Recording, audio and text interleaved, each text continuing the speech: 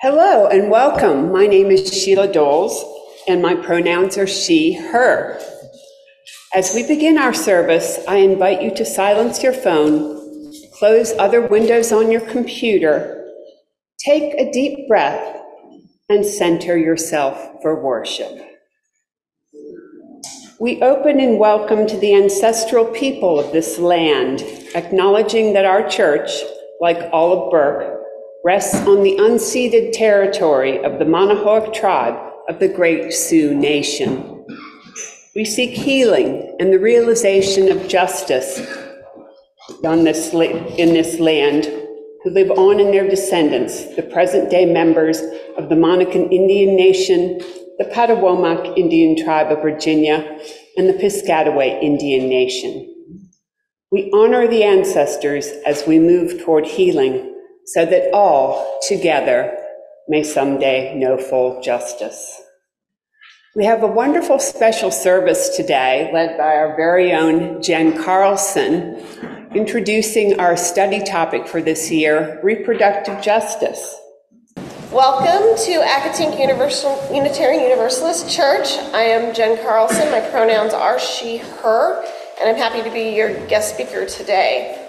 I hope you got a name tag or have put your name on your Zoom name tag. If you need help with that, let us know in the chat. I know I'm a bad example of a name tag, but mine disappeared over COVID and I still haven't replaced it, so bad on me. If you aren't new to Accotink, look around. Do you see people that you haven't met or haven't spoken to in a while? These people like you and want to meet you. Help us live into our mission and be a welcoming and inclusive spiritual home for all by reaching out and making a connection. By visiting this congregation, newcomers are in a transition moment, and people in transitions are more open to new friendships. This means that your new best friend might be here this morning, or your old best friend.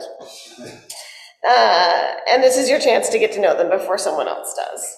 Whether you're a longtime member, or a newcomer, or something in between, we encourage you to stay for our social hour online and in person immediately following the service. And I know most of you will, because we're going to be celebrating Rad after the service. So whether you're a longtime member, we're so delighted you decided to join us today, and welcome. As we light our chalice, please join in reciting these words from our mission statement. Together, we care in community. Together, we grow in spirit. Together, we act for justice. So this is the month of covenant. Our minister will, let me try that again, Reverend William Lev, affectionately known as Rev Lev, and that's a lot easier for me to say, is in the pulpit most Sundays, but this morning we have a very special service introducing our social justice study action focus for this year. The focus is on reproductive justice, which is related to, but not synonymous with, reproductive rights. It's okay if that isn't anything you know about yet. Today, Accotink member Jenn Carlson will introduce us to reproductive justice as our guest preacher, and we'll have many more opportunities throughout the year to deepen our understanding of reproductive justice and what actions we're called to take as individuals and as a community. Those actions include voting, marching, and dancing to keep our spirits up as we show up for people's rights to have children, to not have children, to raise children in a safe environment and healthy environment, and to protect everyone's right to bodily autonomy. Good morning. Good morning. All right, today in our Time for All Ages, we are going to talk about the importance and value of voting and why voting matters for you. Voting is a powerful way to express your voice and influence the future of your country, state, and community. Voting is a right and a privilege that many people in the world do not have or must fight for. It is also a civic duty that honors the sacrifices of those who fought for democracy. Voting is a way to hold your elected representatives accountable and to support the issues and policies that matter to you and your fellow citizens. Voting is a way to participate in the democratic process and to shape the society you live in. Your vote can make a difference in local, state, and national elections. Voting is a way to empower yourself and your generation. Young voters have the potential to sway the outcome of elections and to demand change on the challenges they face.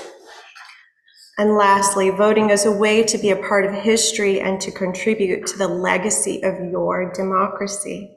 Your vote is your voice, and your voice matters. I've chosen a book entitled V is for Voting, an ABC book that introduces progressive families to concepts like social justice and civil rights and reminds readers that every vote counts. So this is an engaging introduction to the tenets of democracy. It's playful and poetic and a powerful primer about the importance of voting and activism. So V is for Voting, written by Kate Farrell, illustrated by Caitlin Kuwald. A is for active participation. B is for building a more equal nation. C is for citizens' rights and our duty. D is for difference, our strength and our beauty. E is for engagement, we all need to care. F is for a free press to find facts and share. G is for govern, to lead and to guide. H is for homelands that we've occupied. I is for inching ahead bit by bit. The march is a long one, but we cannot quit. J is for judges. They're meant to be fair, to be neutral, unbiased, objective, they swear. K is for knowing that you can take part. L is for local, and that's where you start. M is for matter, and every vote does. N is for never forgetting what was. O is for onward, keep progress in sight. P is for protest, when we need to fight. Q is for questions, I've got one or three. R is for represent, they work for me. S is for suffrage, the right to a vote. This fight is ongoing, not history's footnote. T is for talented teachers in schools. Well-informed citizens don't suffer fools. U is for unbought, unbossed, undeterred. V is for voting to make your voice heard. W is for working for change, win or lose. X marks the spot on the ballot you choose. Y is for you. We need everyone's hand. Z is for zeal. Please bring yours. Take a stand. So today in our spiritual development class, we're going to discuss some ways that we can make our voice heard as young people. In the United States of America, we can influence the direction our government takes with our participation. Even if you aren't old enough to vote in an election, you can still participate and make your voice heard. Thank you so much. Our reading today is from Two Things Every UU Should Know About Reproductive Justice. Reproductive justice has a different approach. It's not enough to focus on reaching a set of end goals through any means possible.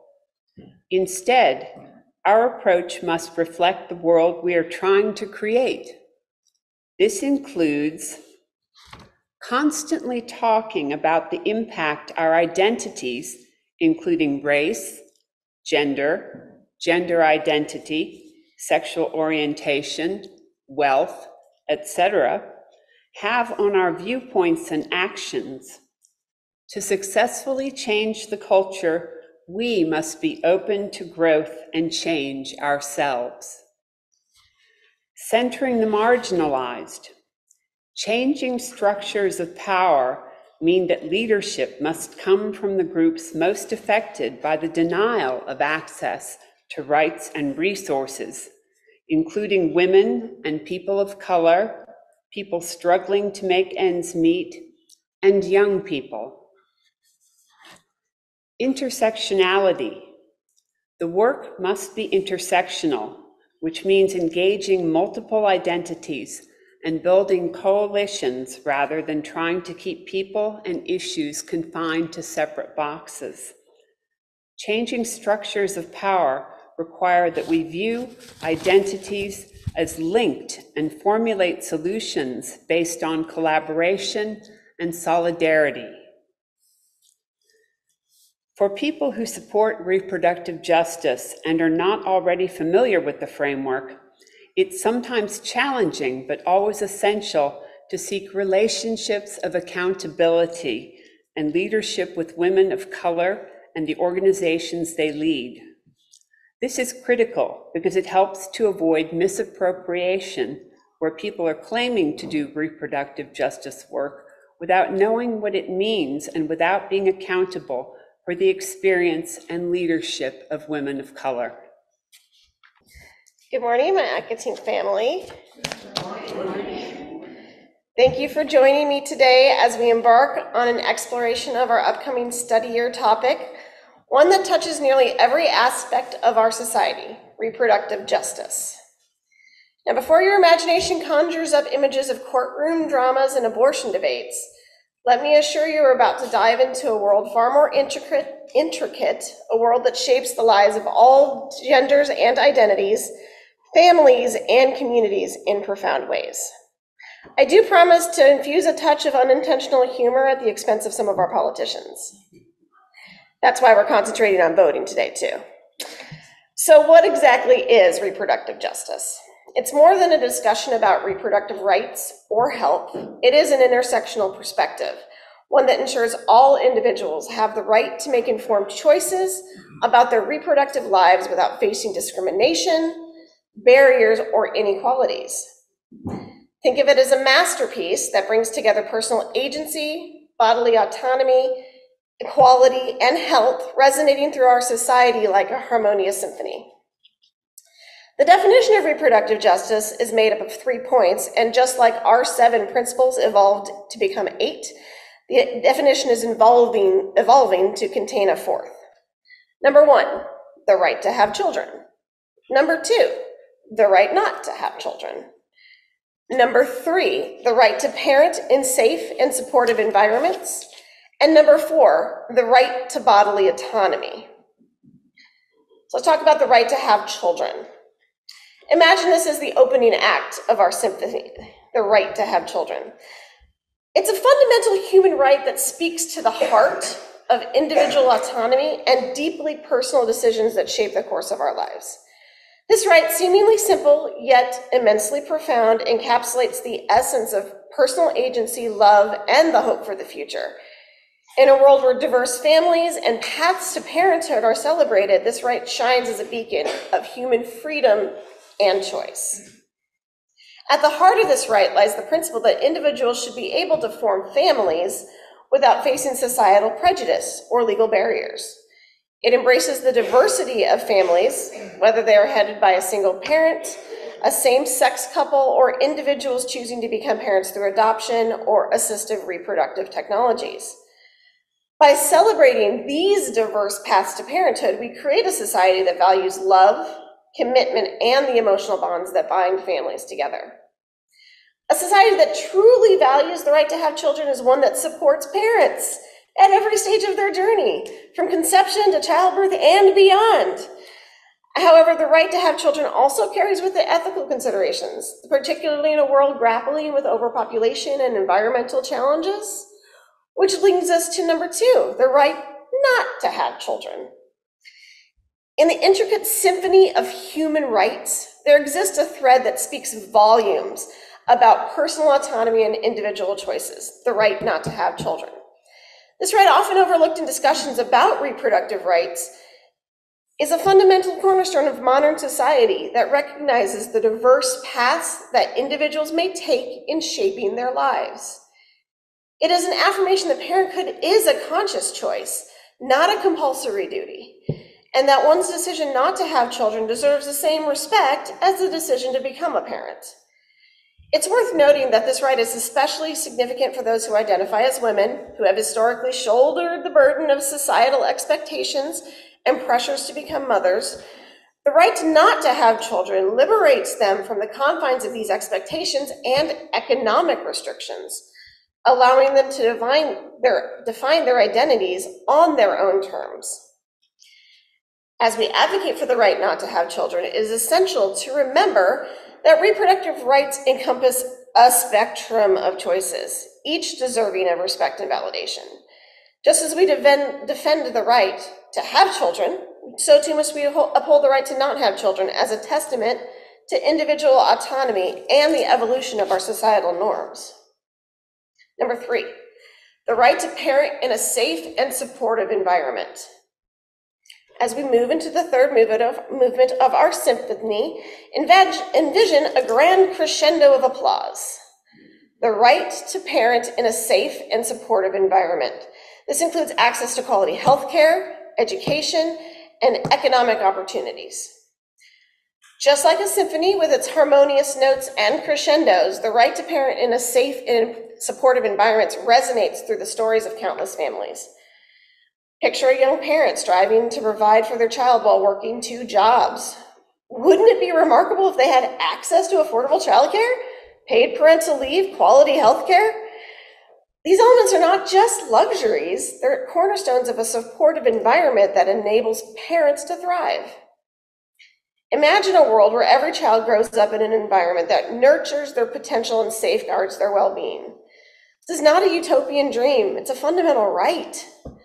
We often hear the term, it takes a village to raise a child, and that sentiment couldn't be truer. Parenthood is a journey that's both beautiful and challenging, and it's essential that we create a society where parents have access to the resources, support, and conditions they need to raise their children in safe and nurturing environments. But our symphony doesn't end there. It extends to creating inclusive communities that celebrate the diversity of families, whether it's single parent, same-sex couple, grandparent raising their grandchildren. Every family deserves respect and acceptance. Imagine a world where parents are not judged by their circumstances, but celebrated for their love, commitment, and dedication. Let's also acknowledge here the importance of comprehensive sexuality education. When young people are armed with knowledge about their bodies, relationships, and reproductive choices, they're better equipped to make informed decisions about when and if they want to become parents.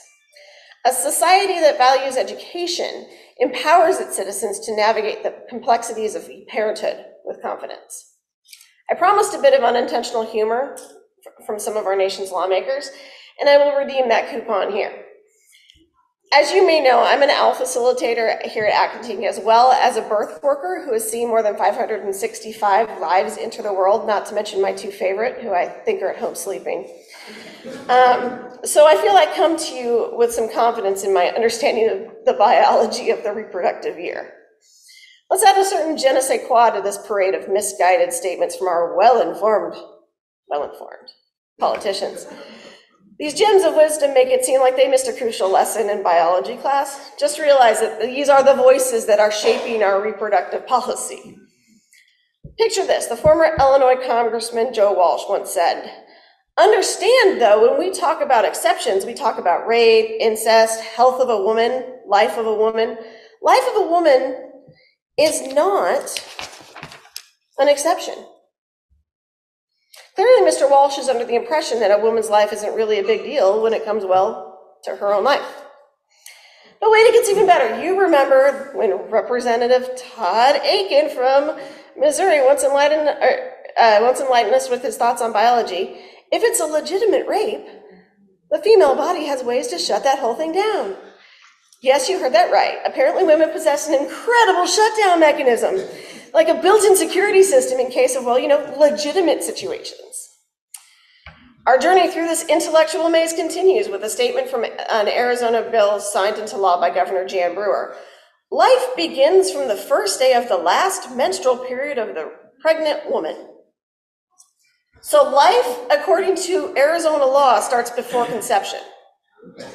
Someone needs to update those biology textbooks. When Senator Clyde Chambliss of Alabama, for example, was asked if the law would allow incest victims to obtain abortions, he responded, yes, until she knows she's pregnant. He did not elaborate on how someone would have an abortion before they know they're pregnant, outside of claiming it takes time for the chromosomes to come together. Don't worry, folks, the confusion doesn't stop there. Ohio State Representative John Becker once advocated for a bill to reimplant an ectopic pregnancy, a procedure that does not exist. And it's not in any way a treatment for a life-threatening ectopic pregnancy. And this was his response. I heard about it over the years. I never questioned it or gave it a lot of thought. The quintessential approach to policymaking: don't question, don't think, just assume and proceed. Friends, these statements remind us that in the realm of reproductive rights, it's not just about the policies, it's also about the quality of understanding behind those policies. Our bodies, lives, and futures are quite literally in the hands of those who seemingly couldn't pass a high school health class. That's part of what's so hard about watching these debates in the online forum of ideas. It's not that just rights and autonomy are being legislated away. It's being done by those who need comprehensive sexuality education to understand the basics of human biology. Okay, to bring this movement to an end, let us consider the impact of affordable and accessible healthcare that can have dire consequences for families. A routine doctor's visit should not be a luxury. And prenatal care should be a right, not a privilege. But this journey towards safe and supportive environments is not without its obstacles. Many parents face systemic inequalities, discrimination, and economic hardships. Paid family leave, affordable housing, mental health support are not just policy demands. They're essential steps towards creating a nurturing environment for parents and their children. Brings us to number 4, the right to bodily autonomy. Finally, our fourth and concluding movement, the right to bodily autonomy. Imagine a world where the phrase "my body, my choice" is a universal truth, with no asterisks or exceptions. Reproductive justice recognizes that every individual possesses the fundamental right to make decisions about their own bodies, decisions that encompass contraception, abortion, medical treatments, and more. At its core, the right to bodily autonomy is the idea that each individual has the inherent right to make choices about their own body, free from external influence or coercion.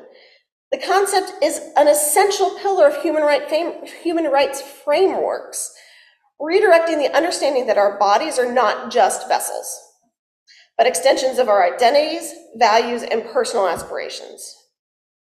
However, the right to bodily autonomy is not a solitary assertion. It exists within a tapestry of ethical considerations and societal responsibilities. Balancing individual autonomy with the greater good requires thoughtful dialogue and a recognition of the potential impact of one's choices on others. While individuals have the right to make choices about their own bodies, those choices should not infringe upon the rights and well-being of others. As we navigate the intricacies of this right, it is important to acknowledge that it's not universally respected or upheld. Across the world, individuals face barriers and restrictions on their bodily autonomy, ranging from limited access to contraception and comprehensive sexual education to outright bans on certain medical procedures.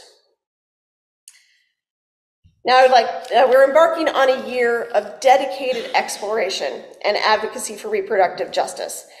And our journey will take us through a spectrum of crucial topics. I want to emphasize that the study years probably won't introduce anything truly new unless you're one of the previously mentioned politicians. What I do hope you will discover is a change in your thinking and a shared understanding of how intersectional reproductive justice really is. Many of us are already doing work toward the goals of reproductive justice in our other social justice causes. From the upcoming Virginia elections and their implication for our local community's abortion rights, to the significance of reproductive justice within the LGBTQIA community, we will dive deep into these conversations, shedding light on the challenges, victories, and the ongoing work that lies ahead. Throughout this year of study, reflection, and advocacy, we aim to expand our understanding of reproductive justice beyond its traditional boundaries. Armed with knowledge and empathy, we will be better equipped to advocate for policies and practices that honor the rights and dignities of all individuals, regardless of their backgrounds or their identities. Our journey begins now, and together we can pave the way for a more just and equitable reproductive landscape. As we bring our symphony of reproductive justice to a close, remember the words of Malala Yousafzai, who courageously fought for girls' education and said, "We cannot succeed when half of us are held back." Reproductive justice seeks to shatter those barriers that hinder half of our society. Let us be architects of change, conductors of a symphony that harmonizes equality and empowerment for all. As we step out of this space, may we carry the melody of reproductive justice in our hearts, working collectively to shape a world where every individual's reproductive choices are honored and respected. That being said, I can use some help. If anyone's interested in helping me implement this study here, if you feel drawn at all to, I know, Allison, I already got you on my list. If you feel drawn to assist us in this endeavor, please let me or Joe Tuggle know. I can also be reached on my worship team email at worship@accotinkuu.org. Thank you, and let's persist in our pursuit of a world where reproductive justice truly thrives. May it be so, and may we be among those who make it so. Blessed be. As we extinguish our chalice, I invite you to join me now in our community blessing with these words of David Bumbaugh. This church is dedicated to the proposition that behind all our differences and beneath all our diversity, there is a unity that makes us one and binds us forever together in spite of time, death, and the space between the stars. We pause now in silent witness to that unity.